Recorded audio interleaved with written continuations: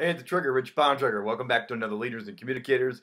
I'm here to help you to defy the odds in life, leadership, and public speaking.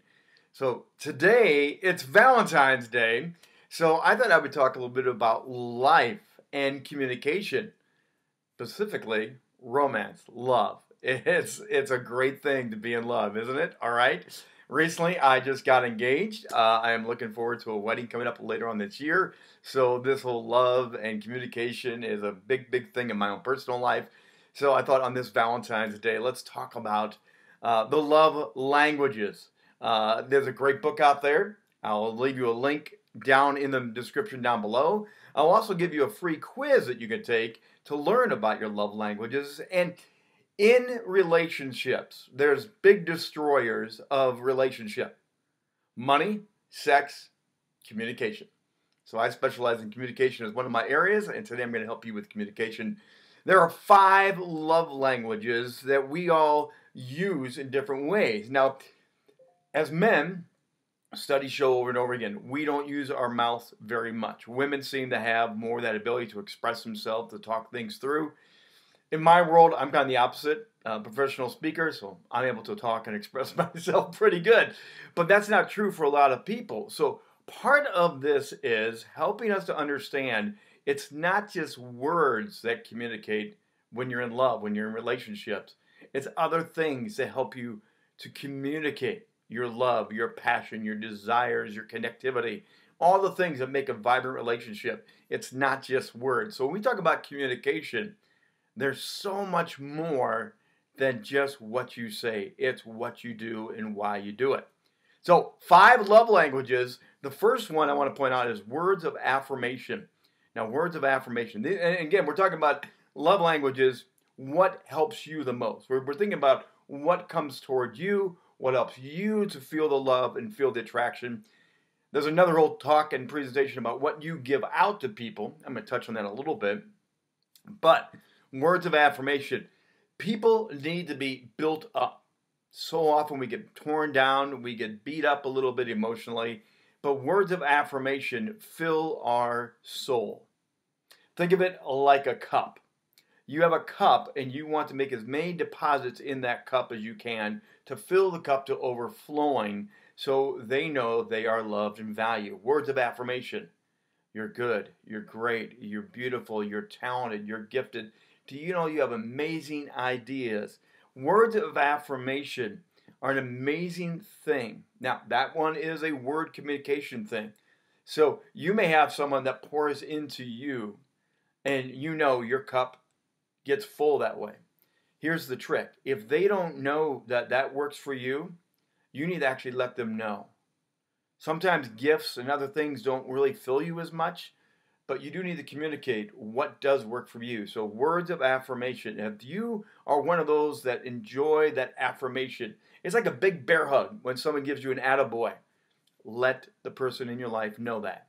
The second one is physical touch. Physical touch, of course, is pretty obvious. However, it's not just sexual physical touch we're talking about. Physical touch is those hand holding, putting your arm around someone, just a simple embrace or a tender kiss on the side.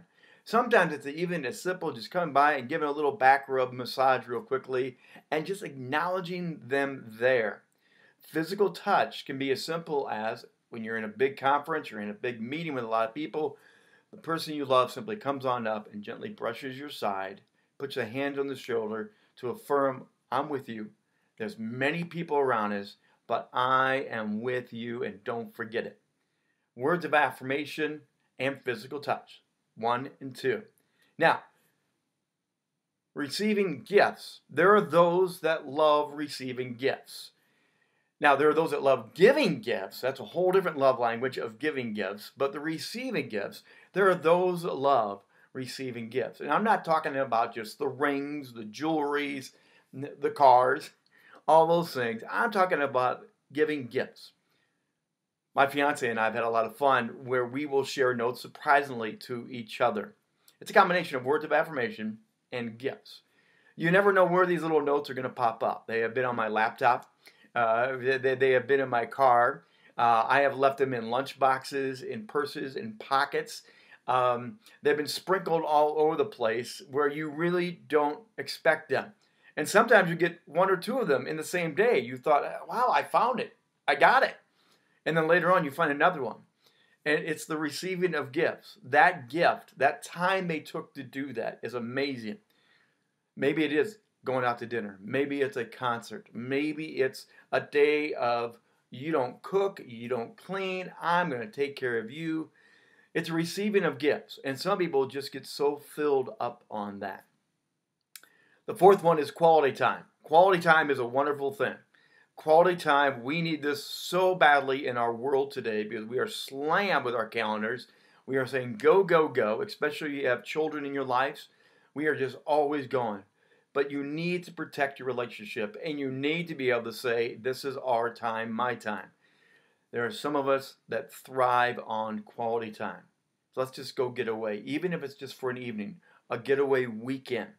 Maybe it's a football game or basketball game, or maybe it's going to the theater, or maybe it's a walk around the neighborhood and you simply talk and share and go find a shade tree and you plop down and you do nothing. Recently, we just had a whole Sunday of doing a puzzle together. Yeah, we did a puzzle and it was great just to do nothing but play, have snacks, and do a puzzle and have music in the background. It was perfect. The easiest date in the world, by the way. Now, finally, there are those that like acts of service. There are those of us that love when someone does something for us. They go wash your car for you, and you come home, wow, how'd that happen? They do the laundry for you. They mow the lawn for you. They do those mundane things, or sometimes it's those big things. But those acts of service show you in action what your words have been trying to say to this person. And for some people, words are one thing, actions are another thing. And when you express it in actions, it takes it to a whole new level of love. And the thing is, you want to communicate your love. And that's why you have to know these 5 love languages, because you need to know what the person you love, your partner, your spouse, your fiance, you need to know what their love languages are so you can best communicate your love to them. Let me say that again. You need to know their love language so you can best communicate your love to them. This is about communication. My top 3 are physical touch, quality time. I love that puzzle time. It was great. And then the other one is I like just the acts of service. It's fun to have someone do something for you nice and simple. So, what are your love languages? Do you know your love languages? And if you don't know your love languages, go down to the description down below. I'm going to leave you a link in there. I'm going to give a link to the book, and it's going to be through an Amazon link just because everyone shops Amazon these days. And I'm going to give you a link to where you can take the test. And then the key is take the test, share it with the one you love, and ask them to take the test so they can give their results to you. And that in itself is an act of love. This is Valentine's Day. We're all looking at ways to show appreciation and love. Let's not just do a Hallmark card. Let's not just do some flowers. Let's actually communicate at a higher level for long-term lasting relationships. Got any questions, comments, anything?